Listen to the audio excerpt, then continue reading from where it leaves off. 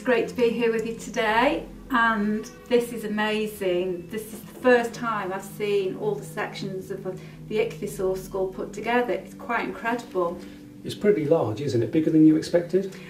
Yes, it's These a lot were bigger. huge animals. All we have here is the skull. It's about 1.5 meters long, maybe just less than that. If you can imagine that the rest of the body would have been another 8 or 9 meters, so a 9 or 10 meter long animal. Wow, that's quite incredible, yeah. It would be one of the top predators in the ocean about 200 million years ago. They're known throughout Europe, this particular species. It'd be nice to know more about it. So what we have done is we've taken a sample from the rear and we're getting that analysed at the moment, and that should tell us what nanofossils are in the rock.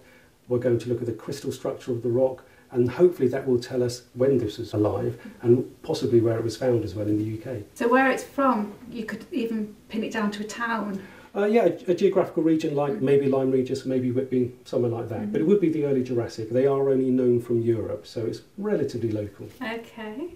I don't know much about ichthyosaurs, other than I believe they're an early form of dolphin, so what can you tell me about it? This specific ichthyosaur that we have here is a Temnodontosaurus, and that means the cutting tooth lizard. If you look at the teeth, some of them, like this one here, actually have a really nice cutting edge on them. Oh, right. Serrated, a bit like a T-Rex tooth, if you like. So this particular large beast would have been the T-Rex of the seas. Okay. Really one of the top predators. And ichthyosaurs generally, yes, they're sort of dolphin-shaped. You've got a young ichthyosaur on display as well, a juvenile Ichthyosaurus breviceps that's really quite nice and complete. And that body outline that you have, if you flesh it out, that skeleton, it would look something like this. So yes, they look like dolphins because they fulfill exactly the same ecological niche, eating small fish.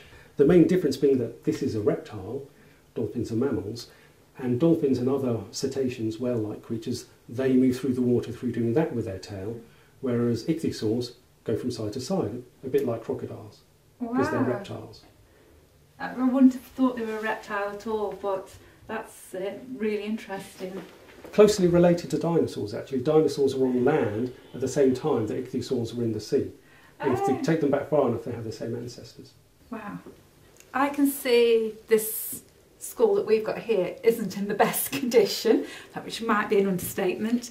There's a lot going on with it. Can you tell us what's happening? Firstly, it is a fabulous skull. It's almost complete. It's got some fantastic pointy teeth, which is always good. But you're right, there are a lot of issues because it's such an old specimen. And a lot has happened to it over the years, including, unfortunately, something called pyrite decay. And that's when the mineral pyrite that's within the rock actually begins to degrade and break down, and it starts to get very acidic and break up the rock matrix. And someone's then tried to stop that by putting a lot of glue on top.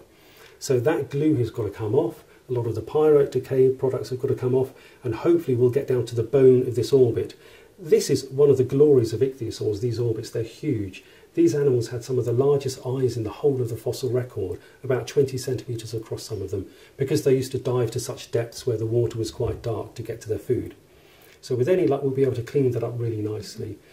Then, in between all of these teeth, there's quite a lot of rock in the way. You can't really see them in their full glory. If I can remove some of that rock and get down to the bone, they'll look much, much better for that. You'll see a lot more detail.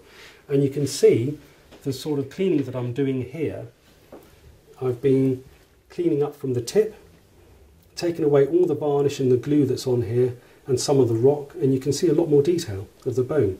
That's amazing, that detail is there. So how do you remove this? What sort of process do you use? I've got something called an air brazing. It uses compressed air, a very soft powder, sodium bicarbonate, and when I'm cleaning that up, it just basically takes off the varnish and the glue and the thin film of rock that there is on the bone to reveal some really quite beautiful detail. It's lovely. I mean, you can see, can't you, the difference? It's so marked. I've cleaned up just these first 2 teeth here, and you can see there's quite a different colour and a lot more detail there. Unfortunately, this specimen is incredibly heavy. It's got lots of cracks in it, and you've got this whole damaged area here. So although I'm going to clean it up and it will look much better, it's too vulnerable to put up on the wall.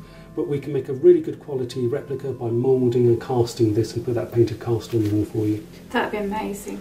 Thank you, Nigel. This is going to be wonderful for us at Biddulph Grange. This is one of our most important specimens we've got in the fossil collection, so we're really excited about this work.